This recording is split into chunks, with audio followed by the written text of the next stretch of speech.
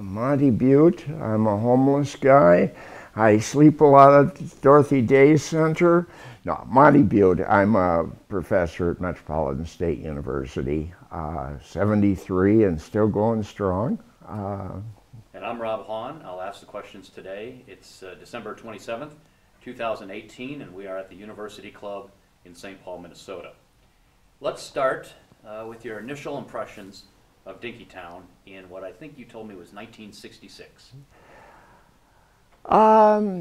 Well, I was a hick in those days and had just come to the cities for the first time and had spent a year at a junior college and then a year at a junior college. So just being on the university campus was the most overwhelming thing imaginable. And then drifting off the campus into Dinkytown, it was just like the circuses in town. You never knew what you'd see. You didn't understand half the stuff going on. So it was kind of a magnet early on for me. Let me take you through some of the haunts, if you will, and tell me your thoughts about them. Not only then, but maybe now as well. Yeah. And let's start with Al's Breakfast. Al's Breakfast. I think I had my first breakfast there in 1966. And of course, it was just a place to eat breakfast. But once you've had breakfast at Al's, you know, it becomes your favorite place for life. I was a farm boy, and once I moved to the cities, my first meal of the day had to be breakfast. And often I'd race to Al's by 10 to 1 because they shut the doors then if you were in by then. And so over the years, I was a regular at Al's eating breakfast, and you never knew who you saw in there. Former governors, NBA stars, but it was just the strangest place. Again, that rural background, you didn't see things like Al's. Then there's Gray's Drug, above which you lived for a while. Yeah, I lived right next door to the room that Bob Dylan had. I and my girlfriend were up there, and that was fantastic. And Gray's Drug was also quite a magnet for people. They had, I think, 99-cent special breakfasts, and I'd go down there and eat regularly and run into all kinds of people there. Yeah, so Gray's was another primo spot. When you arrived in Dinkytown, the anti-war movement was really gaining steam. What was it, in your opinion, about the mood, the atmosphere of Dinkytown that lent itself to the anti-war crowd? Well, I think particularly because of the artistic heritage in Dinkytown, that was sort of there prior to a lot of politics going on. I think the earlier politics was more DFL oriented, young people and stuff. But it was just a natural place to gravitate. There wasn't much on the other side of the campus. And so I think just people there in the West Bank. And then it was kind of, you needed a rapid transit between Dinkytown and the West Bank in those days. But the West Bank was more the home of the hippie crowd, the alternative stuff. And I think Dinkytown was a mix of both, but I think the politicos gravitated more to Dinkytown. Tell me about your relationship, especially as it applies to some of the anti-war protests and activities, your relationship with Bill Tilton. I got to know Bill in 1970, and Bill was sort of the prototype 1970 large university student president. He was clean cut, he was well spoken, he was a man groomed for leadership. And then of course the bottom dropped out with them being ratted out by one of the Minnesota 8. And I think it changed Bill in all kinds of ways. I don't think if that hadn't have happened, he would have gone on to be an illustrious mainstream leader in the Twin Cities. And I think that and the time in federal prison altered his life. And I think then he gravitated to working with many of the people around Wounded Knee and other causes. So I think it altered the course of his life quite a bit.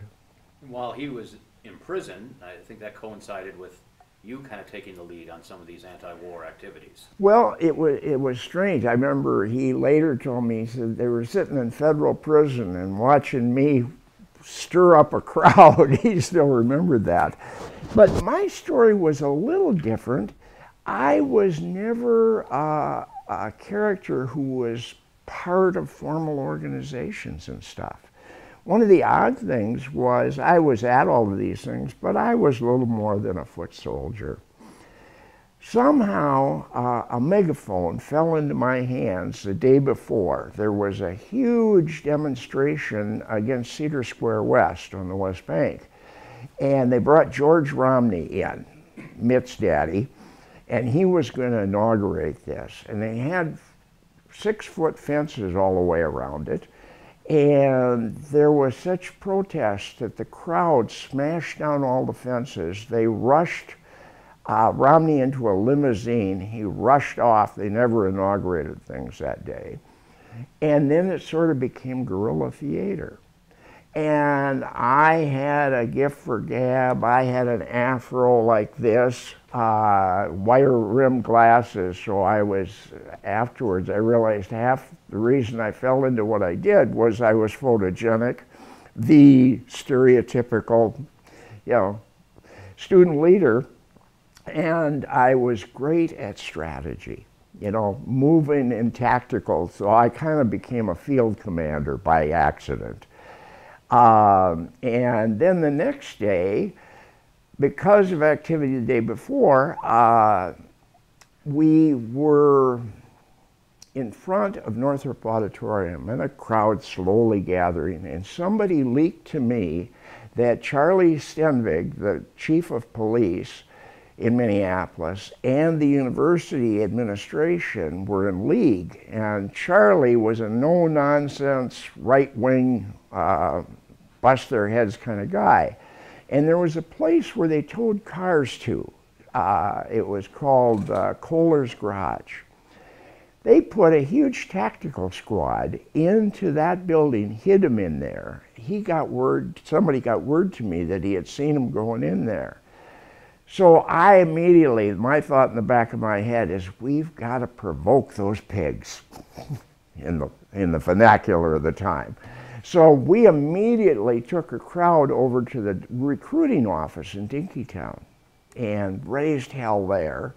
And that didn't quite bring the tactical squad out. So another guy that was very active and helpful in this too, we picked up power in the streets, was Dean Zimmerman. And we split the crowd and headed down to the Armory, which was maybe 5-6 blocks down. The Armory was old granite bricks, and it was surrounded by by steel posts and stuff. People started ripping these right out of the ground. Well, that was finally enough. Here comes the tactical squad, swinging clubs everywhere. So we had succeeded in the first step of provoking this into a lot more. But it was that kind of activity. So I certainly wasn't any formal leader. I was more someone with enough moxie to pick up power when he saw laying in the streets and jumped into it. What was the president of Minnesota's reaction to these protests? Well, what was fascinating was Malcolm Moose was the president. And he was pretty cocky. This was one of the campuses that hadn't really gone haywire. And he bragged about it. Well, he's out of town for 3 days. And his vice president, I think his name was Gene Eisenberg, and it fell to him. Well, all hell broke loose. What we did that day was we continually did guerrilla warfare. We would split crowds up and send them to New. The police had closed in on us one place, so we sent a huge crowd down to Oakland, Washington, completely blocked that street. They'd come there, we'd move people down in front of Kaufman Union all day. And so their frustration, their first move was to call in the 7-county emergency police units. They had sheriff's deputies, police from everywhere. and they couldn't regain control. Things just went crazy. So late afternoon, God knows whose idea was, but you know, Charlie Stenvig had some wacky ideas. They had been shooting tear gas canisters of tear gas, and all of a sudden they took a helicopter up and started dropping tear gas, first in front of Kaufman Union, all the way up to Northrop. Then they went into Dinkytown. There were child care centers, all kinds of businesses, and here is tear gas coming out of the sky, just blasting everybody in the area. Business people actually were coming out with wet rags to help people clean their eyes and stuff. So that was kind of the kind of day it was, and finally they had lost. They could not control this crowd because of our maneuvering. And at that point, the governor sent in 800 National Guard. They freaked out completely. And Stenvig lost control, but control went to the National Guard. You spent some time in Berkeley, both San Francisco and Berkeley. Yeah. Compare Berkeley to Dinkytown. Dinkytown was kind of a mini-me to Berkeley. It had, I mean, there was a magnitude of Berkeley, of the bookstores, the history.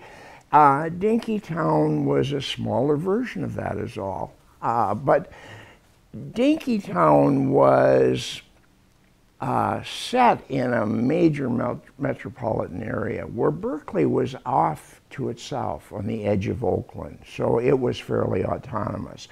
Madison was very similar, but the same vibe, it just wasn't that kind of thing.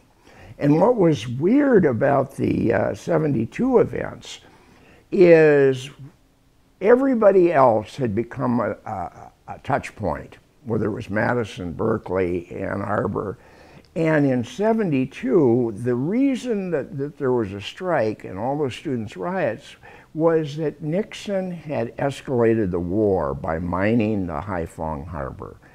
And out of nowhere in 72, it's the University of Minnesota that's erupted. And that's what blew Moose's mind, is that it was here. In fact, after both of the two nights, the day on the West Bank and what happened on campus, we went home and watched ourselves on the evening national news, and Eric Severide had a lead story one of the nights on what was going on there. But very much the same kind of place. You addressed it subtly earlier, but I wanted you to pick up as it applies to Dinkytown, kind of the politics of the New Left versus the hippies. What do you mean by that, and how did it manifest itself in Dinkytown? Well, I think it was kind of a cross-fertilization. But at the time, there were people who were the, what was Leary's old thing, tune in, turn on, and drop out.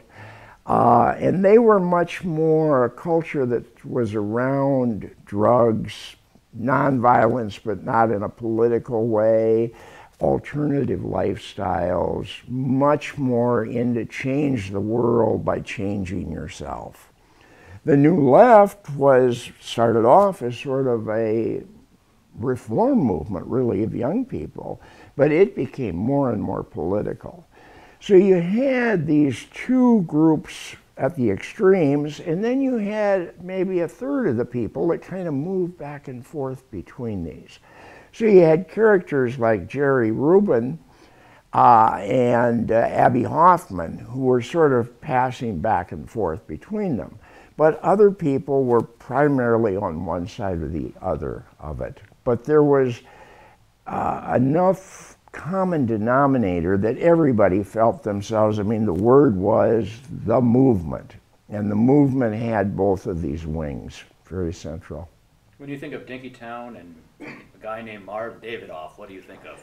Well, Marv Davidoff was an old, I mean, I thought he was ancient at the time. He must have been in his 40s.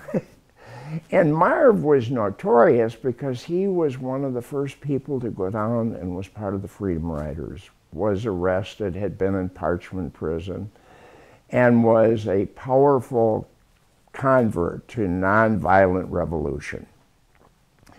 And so he became sort of a mentor and a guru at this time because there was this gap. There weren't many people that were around anymore that had real significance who had been in the 30s. That was the last great uprising. So we were in many cases children running in the streets without parental figures to help us. And Marv was that way. He was just constantly teaching. We'd have nonviolent training. We'd talk about history. He was just everywhere. He had this huge, fantastic mustache, sort of a Sam Elliott look, without the hair with Marv. But so he was an instrumental figure. The other person who just, it was hard to imagine, Mulford Q. Sibley. He was a Quaker. He was a political science professor. He was a pacifist to the point that he wore tennis shoes because he didn't want to touch leather or have anything to do with leather. Every day he wore a red tie, and he said it was to honor the blood of the workers. So, but he was a democratic socialist and a pacifist. But he was a gentle, calming man. I still remember I had dropped out of school at times. He taught political theory, and I would just stop in during his office hours, and I was a student at the university, and I would have read something, and he was willing to sit and talk with me. He made no distinction between student and non-student. But those two, and Marv particularly in the streets, was really important. He was running the Honeywell Project at the time. And the Honeywell Project was, Honeywell was making cluster bombs. And once it was discovered, they were being indiscriminately dropped from planes, and they were slaughtering animals, women and children. They were just to clear villages and things. And these were the most hideous kind of bombs at that time. So Marv's Honeywell Project had been going long before any of the anti-war stuff really got going. What's your take on, and maybe involvement as well, in the Red Barn protest? Again, I was one of those people, particularly because I lived above Gray's Drug and it was just across the street. But I joined in. I stayed there a lot of nights during it. Actually, the night of the bust, I wasn't there when they came in at 3 o'clock, but I was there most of the time and active and talking with people and helping organize and stuff. But my role there was minimal. I was more just a participant in that process. But just weird stuff. There was a sort of party atmosphere. Al Milgram's film, Dinkytown Uprising, was about part of that period. And I still remember that there was a building that we were occupying that I think Al staged. There was a cupola, I think that's what it's called, an opening with a lid that went up and down. And Al said to me, "Why don't you go up there and look out?" So I go up there and look out, and this thing's on my head, and I'm wearing an army helmet of some sort with a big cigar, wire-rimmed glasses, and this huge mustache. And it looked like Groucho Marx. And somebody's pulling the strings so the cupola door is bouncing on my head. And that kind of humor. And he shot that, and then he opened the film with that scene.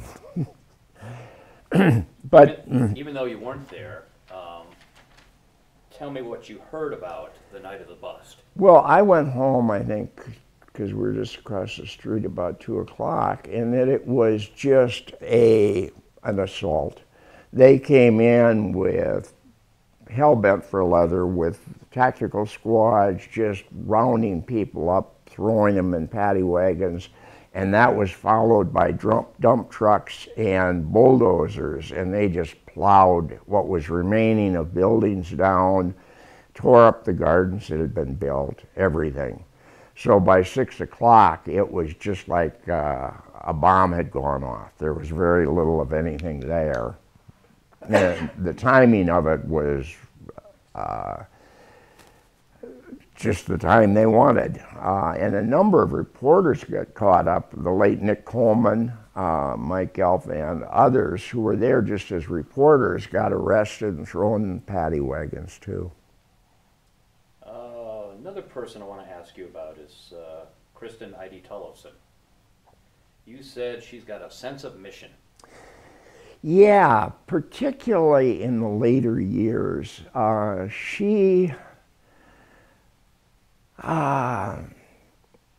You know, there are always, you know, they talk about the grandma on the porch.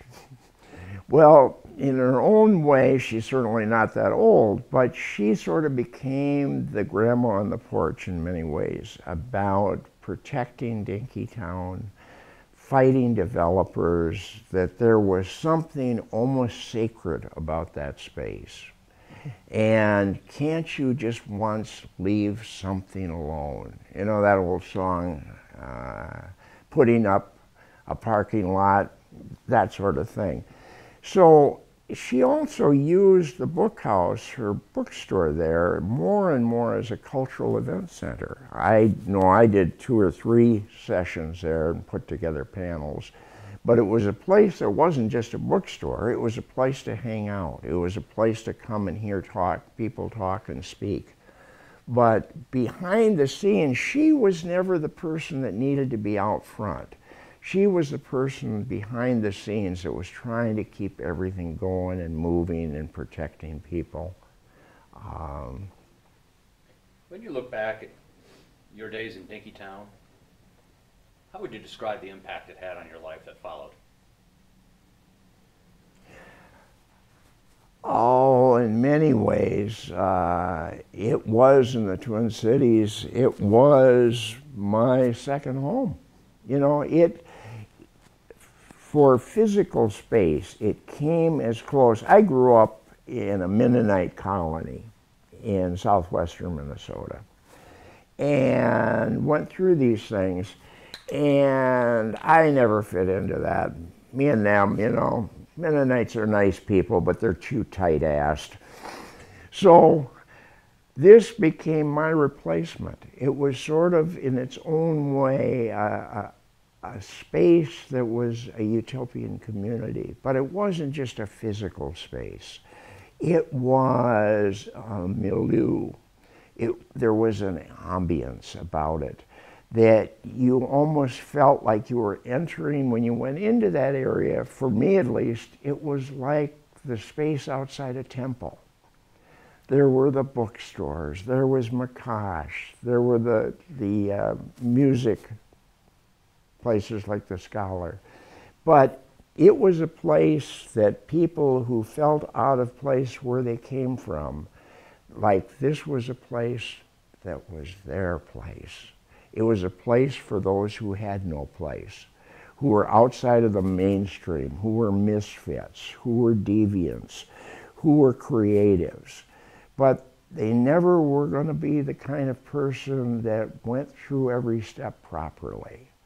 And of course, that was why somebody like Dylan would end up there, and Kerner Ray and Glover, and all the different kind of people, political leaders that came out of there. So to me, I just have the fondest memories of that, and helped in any way I could over the years with things. What do you think of Dinkytown today? Do you think it's lost? I can hardly go there. I can hardly go there. Kristen's bookstore is just a shell of what it was. And I used to try, it was just, I am a book nut. I have a house full of books, and I would go at least once every 2 weeks to the bookstore, and it was an excuse to drive from Woodbury in the East Metro to Dinkytown, because then I'd go have breakfast at Al's. The same thing every time. I would have a side of Wally Blues, and I would have just the most incredible egg dish there. And that was a trip. I haven't been to Al's in 2 years. I stop by the Brookhouse occasionally, but it's everything wrong with America. That it can't even have small enclaves of pluralism, of alternative life, of small neighborhoods. It all has to become this huge money-making monstrosity. Anybody who could see visually Dinkytown in the 30s, in the 50s, in the 60s, and went over there today, it's like a futuristic horror movie. It's a futuristic dystopia. The kind of way they have taken, like House of Hanson, all these places, and it has been taken over by almost non-human dimensions and non-human ways of life. So to me, it is something that was part of, I don't know if it's a word, but almost a spiritual space, and certainly an alternative space. And it's been turned into the absolute worst possible example of futurism and where we're headed. What would you like to ask? Anything? Ed Feline in the Varsity Theater. Oh, Ed. Eddie was a character. I didn't have a lot to do with Eddie during that Varsity Theater, but Eddie was a major figure in all of these kinds of events. And he had later the Modern Times Cafe in South Minneapolis, which in its own way tried to recreate some of the atmosphere. He put out a newspaper at that time, and he was doing it in the West Bank. It was called 100 Flowers. And it was what the Berkeley Barb was to Berkeley, and the Village Voice was to the Village in New York. Eddie's 100 Flowers was sort of that. He had a commune up in the country, so Eddie was one who moved back and forth between the politics, but also the countercultural aspects. And he was in his own way a real leader, and a lot of young people gathered around Eddie. Now, we haven't hit anything about, much about Al. I got a story to tell you about Al. Okay, go ahead. Al was a very precarious instructor in the humanities department at the U for years. And I became first a student in the humanities department, and then a teaching assistant. And Al was always working an angle. This is Al Milgram. Al Milgram. And he literally at that time, I didn't realize it, but in the late 50s, early 60s, Al was the venue for international and foreign film, not just in this area, but in the country. He knew everybody. Well, I was one of his gophers. The guys who would go around Dinkytown and staple every telephone post, all of that kind of stuff, run errands, and he was sort of short-tempered. Yeah, he could be pretty grumpy some days. But he was doing all this work, and one of the fun stories about Al, I and a guy named Bill, I can't remember his last name anymore, we were preparing, Al was bringing in Jean-Luc Godard, and he had a film on the Rolling Stones, and it was a big event. It actually, I think we had Northrop Auditorium, it was such a big deal. And it got close, and he assigned Bill and I to pick up Godard at the airport. Well, Bill came up with this idea. At that stage, Godard was in his Maoist phase, and he was redder than thou. And we cooked up this scheme that there was an abandoned house, and we were going to plant cameras in there, hidden cameras. But after we got him from the airplane, we were going to drive him to this house, hold him hostage, and film it while we interrogated him for not being read enough that he was actually a bourgeois sellout. Well, Al got word of it, and he put the kibosh on that. He was mad as hell. But it turns out, Goddard, when he hears the story, when we're out having coffee with him, he's pissed off at Al. Why did you interfere with that? I could have made a movie out of that alone. He was really upset with Milgram that he had messed with the story. But through that, he and I became friends, and he had a guy that was traveling with him, but the next couple times he went through the country, they came and hung out with I and my girlfriend, and but that was the kind of world Dinkytown was. You didn't know who was going to show up, what book tour happened with an international filmmaker or a book or whatever, but Al was that kind of character. I don't think anybody has really yet, even with films, everything else, what Bill Graham was. You remember Bill Graham in the film war? I mean, for music, that's sort of what Al was for international films. He brought people in nobody in Minneapolis and St. Paul had ever heard of, and then they realized who they were. Oh, that's Bergman, that's this, that's what, you know. So Al is a figure that I don't think until history is really written will get his due for what a quirky, brilliant man he was, and the role, the important role he played in the arts and culture in the Twin Cities.